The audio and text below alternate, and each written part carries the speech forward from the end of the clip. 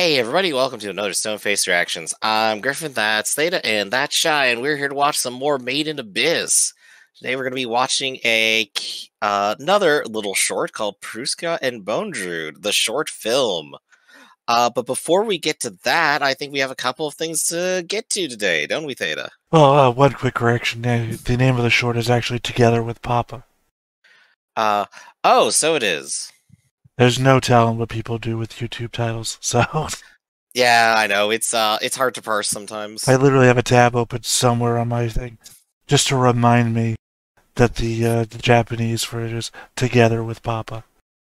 But, you know, isn't going to be sad at all. No. So what honestly, are some talking points we got? Even if it's like the happiest little short, it's still going to be sad. Well, because we know what happens to her. Yeah, it's going to be bittersweet at best. Feel like if we got a MIDI short from before what happened. Right? We could be watching, it's all you're going to think about. What would a MIDI short even be at this point? Drawing. Do you not remember all of MIDI's specific interests, Griff? What a horrible person you are. But yeah, no, we have... Griff not remembering things. We have the breakdown of the movie from the perspective of the author of Made in Abyss when he was at the premiere. But before that, we have a couple of comments, or bullet points of a comment that someone left behind related to the movie, which I also vetted for the comments below. The author said none of them overlap. So, their stuff we'll go through first. Apparently Nanachi hails from Sereni, which is said to be in the frozen north. So Nanachi not originally from the same settlement, town, whatever you call it, that our main characters are from. Alright, yeah, we thought that Nanachi was from that little slummy, disease-ridden, literal underworld before the Abyss. I can't remember if it was episode 12 or 13. We saw them in a, frozen area, and I was saying that that wasn't the same area as the town. But I guess that's confirmation, because I don't think we ever got confirmation in the movie or anything. Yeah, I just assumed it was winter time. I just assumed time passes in this world. Seasons happen. It's fair. Yeah, so that's just what I thought, because that's the only, area in the world besides the Abyss that we knew of, so that was, the only assumption I had. Other than wherever the fuck those people in the boat came from. I swear they mentioned a place that they were from, but, of course, my memory, I have no idea what it was again. Maybe it was Sereni. Probably not the same place. Alright. Either way, we got that, though. Bone Druid and his team are situated in the 5th layer, so ascending doesn't cause transformation. Which I guess makes sense if you think they did their experiments. They dropped people lower than the 5th layer and brought them up.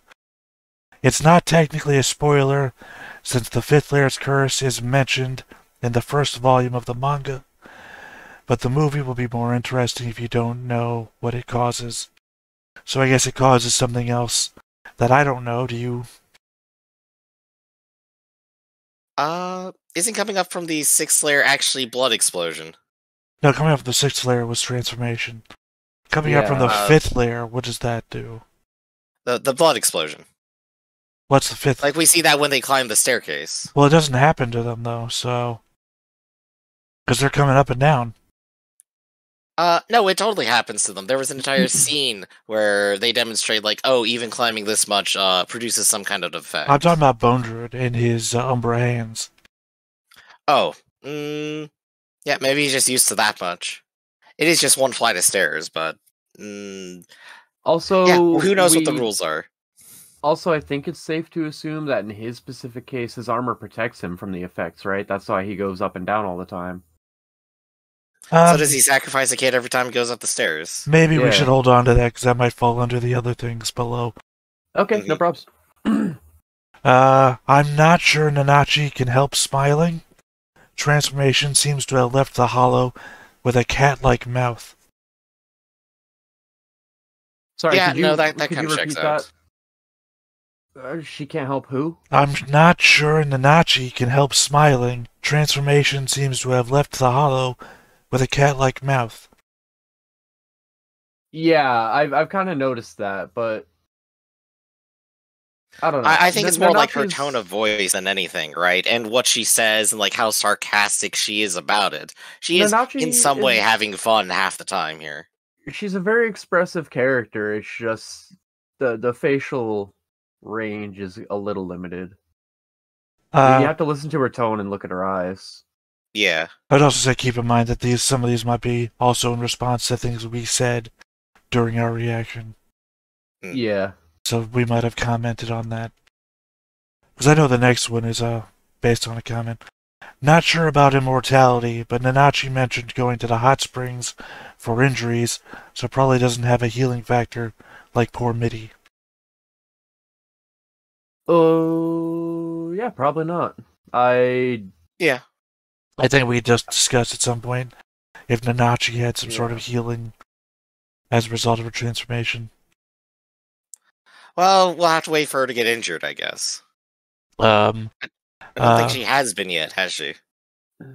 Well, apparently she did, because remember we had a whole conversation. What we just said. I don't know. It had to have happened in the movie. A lot of people were injured in the movie. Well, no, I'm saying that she talks about going to the hot spring for injuries herself. So. Anyway, the message balloon is an anime original, so nobody, save perhaps the screenwriter, knows what its constraints are. Oh, that's neat. It's anime only? According to this, feels like, I'm not going to say it feels like a major plot point, but it feels like a significant setting element. So it feels interesting that was added for anime only. Right. Like, I think it's cute. I think it does what it needs to, which is, give everyone else, like, something to do or something to react to, so we actually see, like, the surface world reacting to the stuff. But I don't really need to know how it works. It's just cute that it exists. Well, I think that comes about as us talking, like, what happens when the balloon gets caught on something or things like that. Yeah, I do remember that conversation. Alright, and the last one from this relates to, I think, Chey and I's debate about the soul thing. Oh boy. Let's start that up again. I think both happened. As Nanachi explained to the abyssal faith, it sounds like souls travel to the bottom of the abyss, where they change form before traveling to someone who wishes for life, whom she hoped to be Nanachi. I can see that making sense. The Abyss, I don't know. It's hard for me to even want to debate that. There's a lot of unknowns, especially when it comes to the Abyss. There's a lot of unknowns when you're alive. Never mind what happens after when you die in there. There's just a lot going on in this setting. There's just a lot going on. Right, and it would seem to me like, at least from the context of what the show is, the precise mechanics of the soul are not exactly going to be like the magic system we're getting through the second season or something, right? It's we more got a movie out of it. It's more the feel out of it, right? I don't know. Like, oh yes, Mimi finally came back to Nanachi. Do you think white magic is magic? Nah, it's not real. It's the way you're saying it. It's like you're talking about spirits and souls. It's like, I don't know. Do you think religion is magic? Are miracles magic? Well, in terms of D&D terms, yes. Yes, I do. I don't know. I need to see Nanachi cast Dispel Magic on on someone. Nanachi is an alchemist at best. I don't even know if I'd give Nanachi a real player class. I guess I'll say, like I said in other framings, D&D isn't the best frame to put on everything. Nanachi is a rogue master of mind subclass. Obvious. Alright. The next part we're going to go into basically the breakdown of what the author of Made in Abyss said during the movie release event that he was present at, and how people translated that over Twitter. Okay. And again, I've cut a lot of stuff out. Not a lot of stuff. I've cut maybe 1/4 of it out because some of it's not really. Some of it's not relevant. Well, it's not that it's not relevant. It's just, look, I'll share the links with you guys after, and you can see what I'm talking about. It's stuff we wouldn't want to talk about. We'll just say that. And for this part, if you guys don't mind, I'm gonna imagine there's a fair number of reg anatomy questions. More than that, even more than. Oh, it gets worse. All right, yeah, we can just skip over all that then. Agreed. But yeah, if you guys don't mind, what I'm gonna do here, I'm gonna read the first line I've written out here, and then I'm just gonna copy and paste some of it into our Discord chat. And that'll make it so much easier for me. Thank you. Well, also so that you guys can read some of it too, because I'm not gonna survive doing everything myself. Totally. Oh, understandable. All right. So the first line, I've broken them down into what they relate to. So like I have a field for Bondrewd, I have a field for Umbra Hands, etc. This one didn't really fit in anything. The author of Made in Abyss says the flower field bugs are important. Oh, okay. Yeah, no, they are, because they shouldn't have even been on that level, right? So that means that something scared them out, probably. Yeah, they said these are like. And Bondrewd isn't responsible for it either, which is also fascinating. Yeah, they said they came up from the 6th layer. Yeah, I do remember that, actually. Yeah.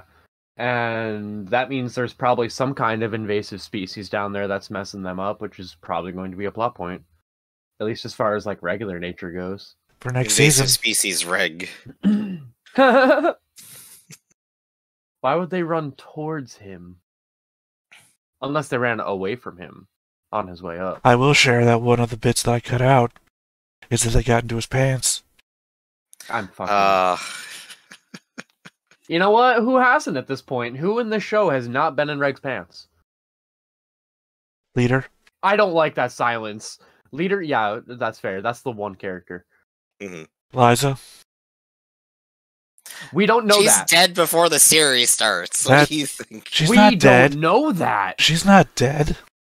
She sent a message. May as well be in context of the story.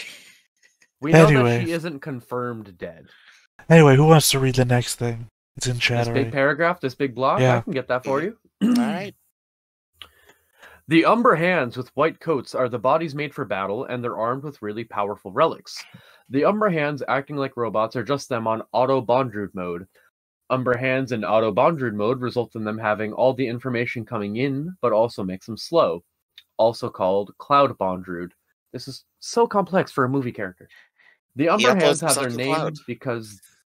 The Umbra Hands have their name because they, Bondrewd's current body included, are just shadows. The whistle is the light. The body with 4 arms is in charge of the Zoaholic. Mania found the Zoaholic because the relic draws animals to itself, which is why it is well isolated to avoid that. The Zoaholic was not destroyed. The guy in the flower field was especially colorful and confirmed still alive. Like the body with the tail, all of the hands with the white coats are tough. They got lucky that the flower field guy wasn't around. All of the Umbra Hands are there of their own free will. Some are not even delvers. Some are bounty hunters who came for Bondrewd's bounty but ended up swayed by him. The bodies that look hunchbacked are actually not that big and are stuffed with something like cotton? ? They aren't actually bending over either. When the second body puts on the mask, it isn't transforming. Just a quick correction. Huh? You said the Flowerfield guy was colorful, and the word there is powerful. Oh, did I misread something? I don't know. It's a huge wall of text. I know, I know. My best. It's just... You did your best. You did. I'm just bringing it up because it's important. It's important to another thing that comes up later, that he's powerful. He's also colorful because I say so. I don't want to be wrong. Well, I mean... The light hits him. He's got a colorful personality. The light hits him, and the pigments react into your eyes, and that reflects his color. Yeah, so I'm not wrong, okay? But yeah, no, there's a bunch of things in there. Specifically, like, Bondrewd, I guess, is his whistle. Bondrewd is his whistle, and he just inhabits any body. Yeah, they have already clarified the whistles do involve a whole bunch of soul shenanigans, so it checks out, right? Right, but I just mean if you take that into context of, like, he turned Prushka into a whistle, right? Well, the fucking guy turned himself into a whistle. So, it just follows into our Bondrood thing of, the man doesn't do anything, he won't do himself. He is, the way I've read it put best is that Bondrood is the personification of science and advancement at any cost. He's not dead because that will always be there with everyone, even as the characters pass it by. It will not leave the Earth. That is why he is still alive. Contextually and as a story, makes perfect sense. I think it comes up later also why he's still alive. So in which case, let's go ahead and talk about Bondrood. Let's take a look at this next paragraph. Let me just Bond is very rich and has lots of relics not seen. Bondrood's multiple eyes with the tentacles growing out of are a relic. The tail is an extension of a relic called Third Arm/Third Works that has become part of a body when attached. Bondrood sees through Nanachi's eyes using another relic, not the zooholic things like some speculated. Bondrood's line coagulating Nanachi's on setting something free upon seeing... Congratulating Nanachi on setting something free upon seeing Mitty's light bulb go out is referring to Nanachi setting herself free from their own burdens, not Mitty. Yeah, that makes sense. The body killed by Reg was actually, quote, for meeting and greeting and not for combat. You killed the greeter. Welcome to level 2. Bondrood likes all children. He thinks dearly both of Nanachi and Mitty. Bondrood does get hungry, and he's the one who created ration number 4. He doesn't care about taste and only eats when necessary, but this is the sort of person who will give a proper answer if you ask what he ate was any good. You can tell from the Blessed Body's last words that Bond doesn't change. The group did talk to Bondrood in between defeating the Blessed Body and heading down, and that's where they decided on not destroying the Zooholic, etc. They also traded some stuff and spent a pretty long time there. Bondrood's whistle isn't blown into, he clasps his hand around it to keep it in shadow, and then strokes it to make it vibrate and makes the sound. Bondrood's whistle is not a pair of hands, but the two of the same hand.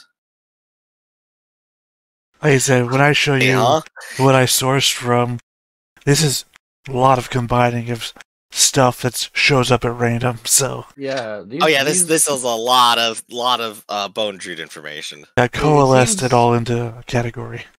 It's pretty coherent, but gosh, like it's so easy to get lost. Like you'll finish a line and go down to the next one. It's like, did I accidentally skip a line? Am I in the right one? I tried to combine a lot of similar thoughts that were all said into a single line. So maybe I should have been better if I just put them in bullet text. Right, that's fine. Probably, but it's all right. I think the line, the model was only for meeting and greeting, will probably stay with me forever. That is the best line I've ever read. He says Next campaign Griffin's in, there's going to be one or two of them. Well, he says it a few times. That's why I mentioned the guy being in the flower field, being powerful is important. That was a combat model versus the one that we see at the very beginning of Bondrood being the meet and greet model. Because as you can also see about the Umber Hands, the dude is convincing and sways people about the stuff to come to his side. Yo! Bondrood is just Orochimaru, but likable. I said what I said, Orochimaru, but get something actually done. I'm not taking it back. I said what I said. I mean, Orochimaru was like my favorite character for a long time, so I mean... Look, he can be your favorite character from a literary perspective. That doesn't make him a likable person. I mean... I wouldn't mind being in there, is all I'm saying.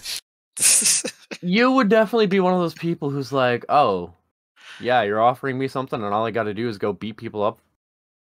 Sure. Yeah, I know you're not gonna want my body. So long as I don't have to go into the fight pit to prove my worth, I'm fine.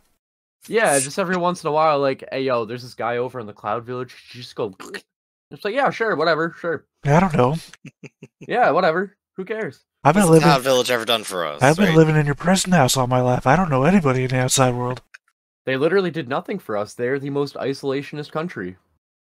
Look, man, I'm just living for the possibility of mortality.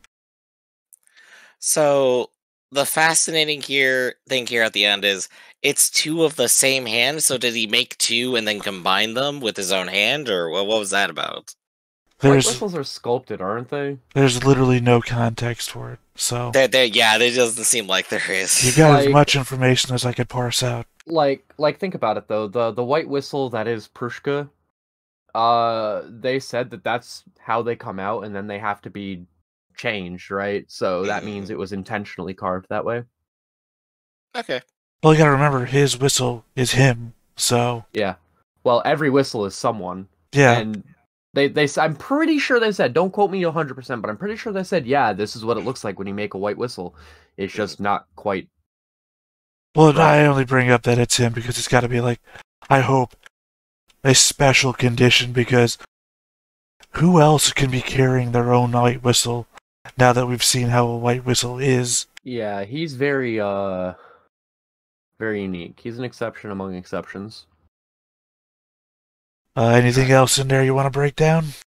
I think I'm good. Let's go. I think it's really weird that he vibrates his whistle to make it make sound. I don't know how that works. Like, well, you know, a vibration frequency. God, there's something I want to say. It's not coming out of my head, and the only thing I can now think of is like in the old-timey movies when they wanted to make thunder noise, and they would shake a sheet of metal. Yeah. But you know what I'm getting at, so... Yeah. I don't know. If any of you in the comments know how to make it sound by vibrating, please let me know.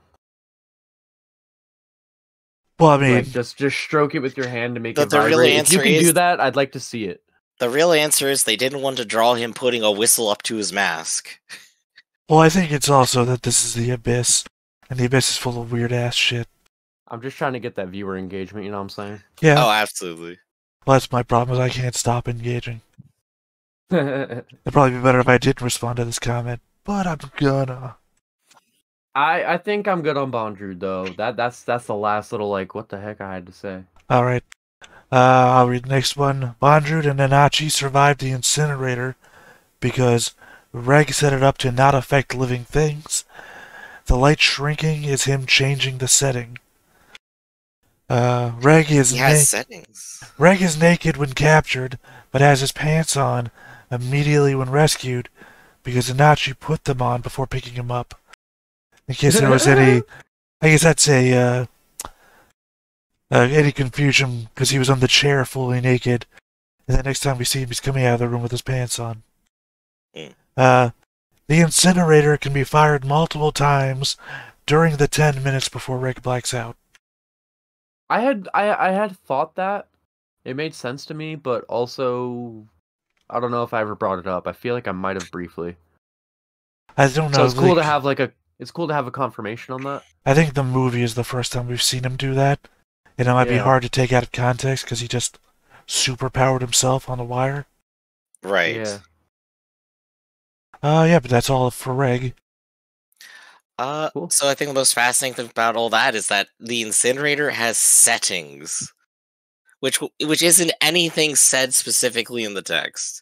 It just entirely has to be inferred there. Because it might be instinctual, I guess. Yeah. That Reg isn't really considering it. He's just like, I don't want to kill my friends. Anything else on that one for you? I'm pretty set on Reg's pants. 3 sentences. I got 3 sentences on Reg. Yeah. It's all good. This one's on Prushka. Prushka did know that Bondrewd was doing experiments, but didn't know exactly what they were. Prushka did not know that there were, or did know that there were other children, but didn't know what became of them. If you take a close look at the thing Nanachi puts on the Prushka whistle, the top is supposed to look like a green hat. Tsukushi talks about the black whistles Prushka makes in the manga version, saying that she does it because she knows what will become of her, and that the Flower of Dawn doesn't exist. They did not destroy the Zoaholic, respecting Prushka's last wishes that they stop fighting. I feel like that's a lot of information that was assumed. Mm-hmm. I don't necessarily feel like anything involving Prushka specifically in that blurb needed clarification. If it was except for Sushki, sorry I said that wrong and I blurted it out, is the author. That's the author's name. Did not. I also have to. I have to point out the perfect example of Made in the Abyss is we have the thing that your body and soul turned into, and we're going to give it a little green hat. Well, if you remember, Prushka wears a green hat. I know. It's like it's this tiny little bit of adorableness on top of everything we had to go through. And I don't know. I think the thing here about we can assume part is that this is coming from the author, so you no longer have to assume. Right. It's valid. It feels like one of those things that you understand through context. Like it doesn't need to be said because it's just plain and obvious. But maybe that's just. Well, I don't know that I was assuming that Prushka knew about the other children. I mean, in my head, I think I was thinking, how couldn't she know? But at the same time... In my head, I was thinking, if she knew, I don't think she could do that. Like, I think she would have tried to convince him to do other things. I don't think she would have left. Well, again, that's what our next to last sentence is saying, that she does know, and she accepts it. That's why she it would have made her unduly sinister to know and then invite the other main character kids in. Well, remember, she didn't invite the kids. Yeah. So, I guess it makes sense that she didn't necessarily know what would become of her specifically. That's why I was saying, like, just the first blurb. It's definitely news that she didn't know about that, but that's manga only, so that makes sense. Also, that they're being stored in a vast chamber underneath her, which she obviously would never go to. Mm-hmm. And what we've got here, Riko. Riko goes to sleep with her glasses on, and Anachi is the one who takes them off. Okay. In Orth, going into the depths of the abyss is something everyone strives for. Very few people, the White Whistles, actually go in the end, though. Riko would be aimless if she were to spend her life on the surface. I feel like that's that checks out. 1. Yeah. I feel like we got all that information except for the glasses in episode 1. There has been a number of times, I don't remember who has, but it's been said in our reactions about Riku specifically. Or not Riku specifically, sorry. I think other people. Yeah, I know, it's a hard habit to break. I'm helping. I know. By being annoying. It would help if you had like a squirt gun, you were sitting next to me. Like a cat. Yeah, but you're just gonna shoot your screen. You can't even see it. Yeah. No, it's been a conversation about why people would go down there. And I don't remember who said it, but I've heard it said in our reactions. So this was just confirmation of how the world works. Yeah. And the only thing left is 3 Q&A questions. And I will just ask the question, and you tell me if you want to know the answer or not. That sounds sure. Let's do it. Let's do it. Question: how will it end? Yeah, I don't want the answer to that. Nah, yeah. That defeat not on. This is a reaction channel. That defeats the purpose, doesn't it? Oh, here's the problem I have now is that I have to live with the answer, and I will not tell you the answer now. You don't want to know, but I will say he literally gives the name of another anime as the example. Oh, save that one for when we're done, then. Save that for when we finish, yeah, because I'm actually curious now. Question: who is Liza's White Whistle? Ooh, that's a fascinating question. I really feel like I want to assume it's whoever the father is, but at the same time, she would have already had her whistle down there, huh? Yeah, I'm curious. Are you, Griff? Yeah, I want to know this, actually. Alright, yeah, let's hear this one. Well, here's where I slap you in the face. Don't know, ask Liza. I'm not even mad. Not even mad. Oh, we got punked by the author. Alright, last question.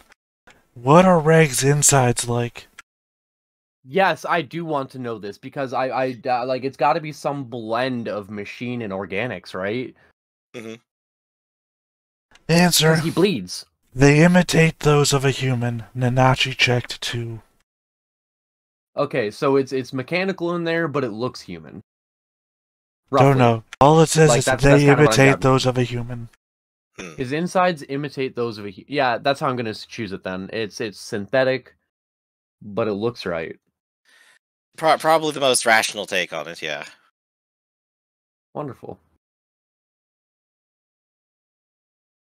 Does that does that conclude our... That's all of that stuff, yeah.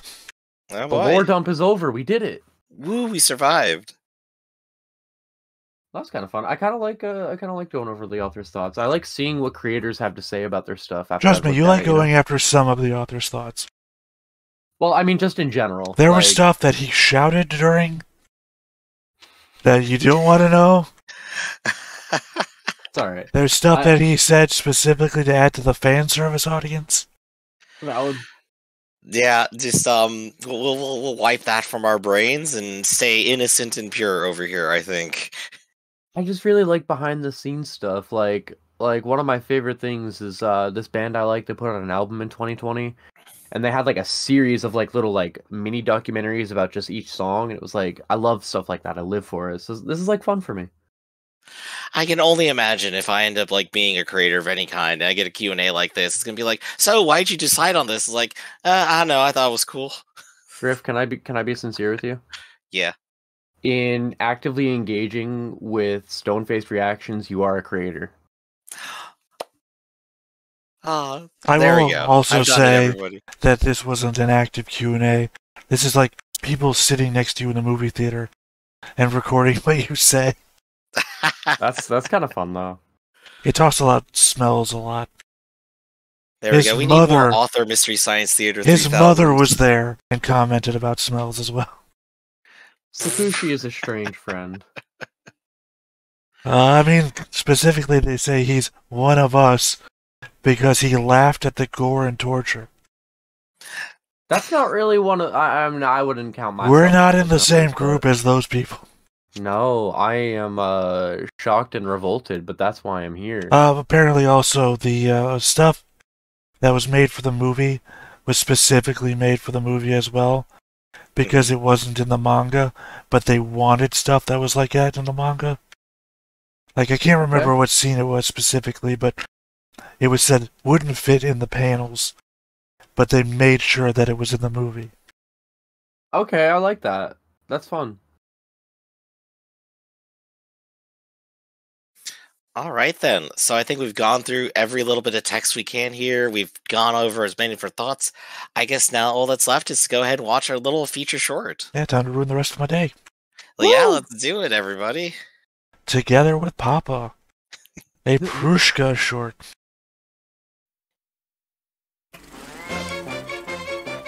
Oh my gosh, we get just the straight tunes.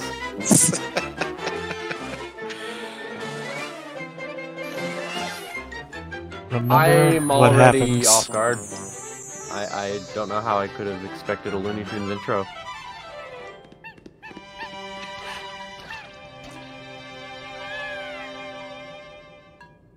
Oh.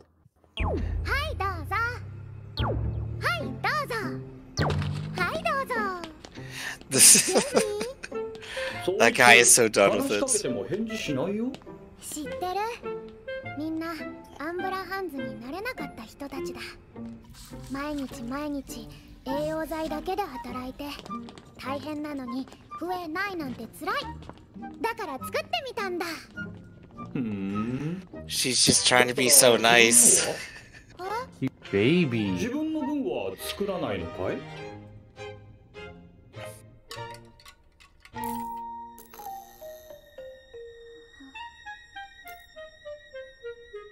私はいらない。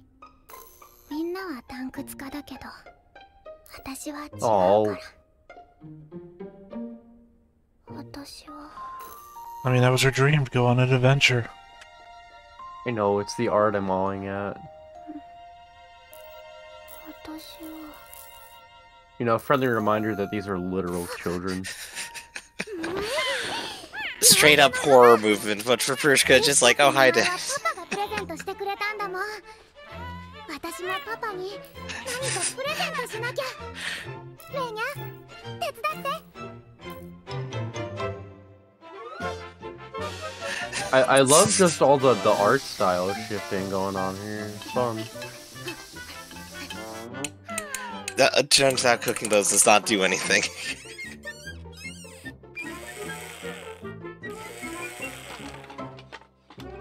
Yeah, that's about right for day 1 of woodworking class.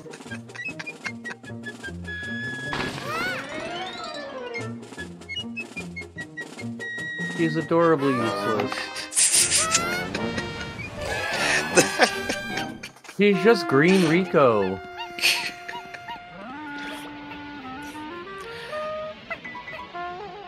Wait, they can spider climb? They can fly. It's Patamon from Digimon. Oh, hey.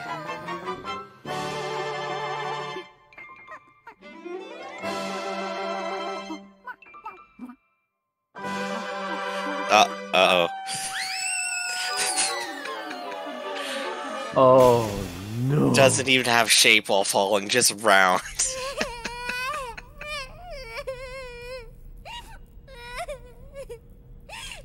それでこんなことになっちまって。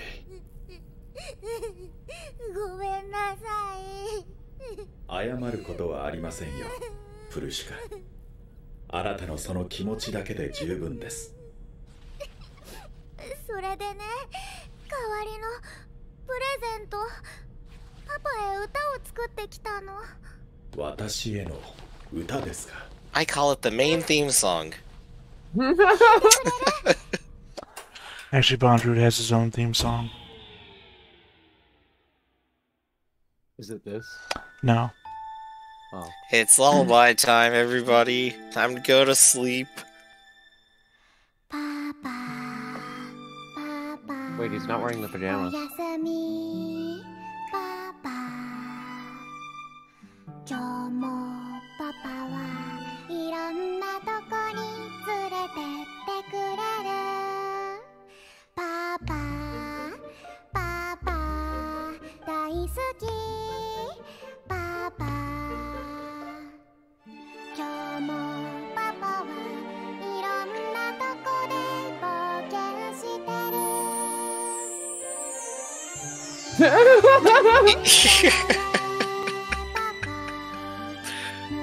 This is nowhere near what I could have possibly expected, but... When did my Looney Tunes become Disney?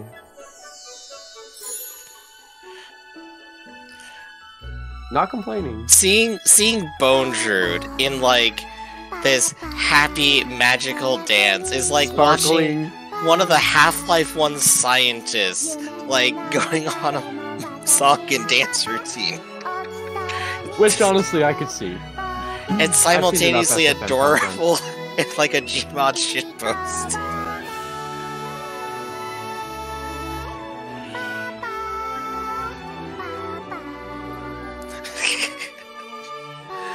I just love how the small thing is just so constantly confused.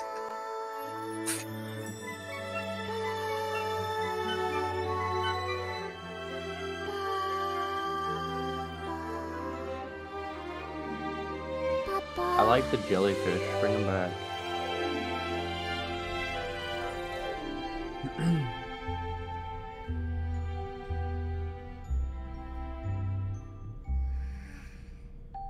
Why did she fall asleep? Oh, she fell asleep to her from all the lullaby for trying. him. 切れたのでしょう。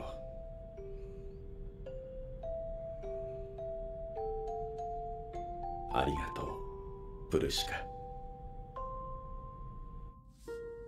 パジャマもありがたく使わせていただきますよ。Of course, the goblin has to clean it all up. 着るんですか？あれ。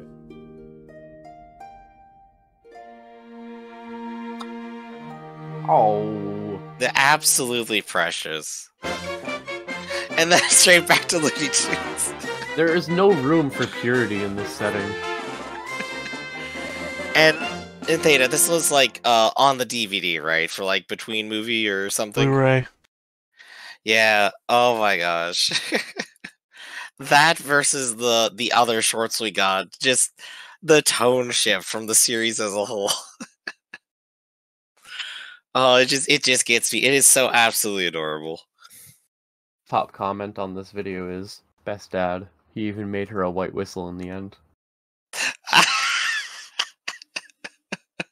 They ran out of PTSD budget. Oh, jeez. What do you think? What do you got to say? I don't know. It makes me sad. You guys are laughing like crazy, and I'm just like, Perushka's my second favorite character because of the movie, and I'm just putting everything I'm seeing in context to the movie, and like feeling tears welling up. And then this year, I've got Griff laughing like a maniac, and it's like, I want to say, Griff, shut the fuck up so I can enjoy this in the little way I can. And it's like, no, it's a reaction channel. Just sit in silence. You're absolutely right. But be not sad that she is gone, but be happy that she was. Don't give me that stupid shit. Yo! I know what you're saying, and I enjoyed her life while I had her in it. But it's just like... No, for real, though, I totally get it. I just forgot to be sad because it was so happy. See, I don't know. The beat of the sound wasn't happy either. It was... I mean, it was... God, my brain's not working today. Like a sweet lullaby. It's melancholy. I would say melancholy is the word I'm looking for. It's very... I love our time together, but it has a tone to it that would also work in a I've lost everything kind of musical. But I'm just thinking back to the movie where we see her as a survivor of a crash and how she has to get weaned back into being a person who can come out of their shell. Like, was it Minya? By the way, you should remember that name, Griff. It's going to come up again in Season 2, because we saw Minya go with them into the pod. Right, I got to extra name. I'm trying not to call it Padomon all the time. Minya had to wean I'm going to call it Padomon. Minya had to bring Pushka out of her shell. Otherwise, she wouldn't even talk. Her eyes wouldn't focus. She was a complete mess from the accident. And from there, and interacting with Bondred, is where she started coming out of her shell to become that person that we see in this musical. And then from there, to have everything happen to her that we see in the movie. It's all very much just like layers upon layers. It's a weight on my chest. So... Right, yeah, the actual contextualization of like getting this happy little short just makes the tragedy we've already witnessed even more tragic. And it's that sort of dark humor to the entire setup that like absolutely gets me, because this is the most precious little short, and if you just saw it apropos of nothing, you'd just be like, what a cheerful little fantasy world where it's a daughter and his father. But we know what happens, and it's awful. I think there's something to be said about me, is I'm very base. You are base, this is true. Yeah, I take everything. It was very happy. It was hard to be sad looking at it. That's what made it sad. I literally forgot to be sad. I legit forgot that I was supposed to be sad about it. I was just like, this is really nice vibes. I really needed this at the end of my day. We're seeing this girl in the best moment of her life, knowing what came before and what's to come after. And in that, it's like being at a hospice, right? It's like being at a hospice and you're there to celebrate someone's life. You know what's coming. You're in a hospice. So, it's hard to not both try to be happy and at the same time knowing that you're sad. Like, I hear you, but I'm in my bedroom and I'm pretty fucking comfy, and so is that short. This is my bedroom as well. Griff and I at least have beds in ours. All I'm gonna say is, there's something that I'm thinking now because of the short that I'm never gonna get, and it's gonna be Nanachi with a Looney Tunes theme going, "What's up, Doc?" I'm never gonna get that. You know, Shy, given your green screen that, like, slight nasally voice, given your green screen type effect, you could literally jump into the abyss. That's your bed's right there. I sleep in the abyss. No, I just mean your bed's right there, right? So conceivably, yeah. Oh, well, they're going to the abyss then. Yeah, it sort we of lost worked. One of our co-hosts, so. Oh, you lost your headphones too. It sort of worked. Hey, I tried. I gotta get that content. The drip content. I'm sure if I remember to do so, there'll be like half of a second where I can freeze frame, where you'll be leaping into the abyss. One of our merch shirts has to just be us two standing at the top of the abyss while you're just leaping in. I'm gonna be real with you. If my life was what Rico's was, I'd probably just say fuck it, let's go in the abyss. If I die a horrible death, at least it was more interesting. I'll say here, the orphanage. I'll say here, one of the other things I didn't clip from that long thing is that Rico was eating a wall before. Just like a wall? I'm not saying that's like all, a, folks. I'm not saying like a full wall, but apparently that's how hungry you get. Like my room has walls, and she ate one of them. I mean, like I said, not like a full wall. Like it just ate a piece of wall because something that the author said that Rico ate a wall. Can I be honest with you guys? She looks like she eats drywall, so. Oh, there we go. Ugh. Like you guys notice that she often has some frames where one of her eyes is over here and the other is over here. I just kind of chalk that up to like anime eyes being absolutely huge. So I mean that is what it is. Happens because perspective.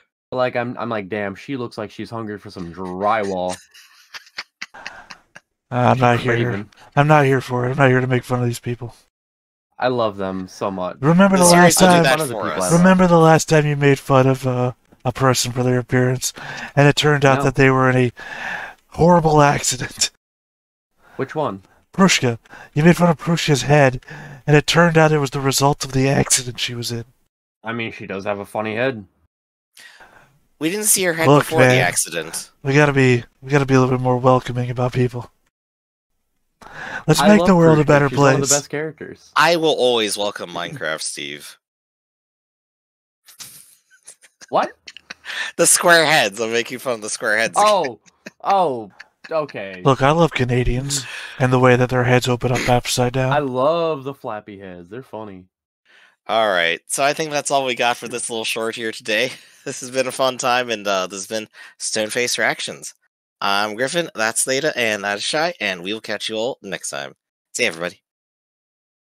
Hey everybody, thanks for watching another Stoneface Reactions. If you have an idea of another video we could go ahead and watch, go ahead and put it in the comments down below, and we'll add it to the wheel.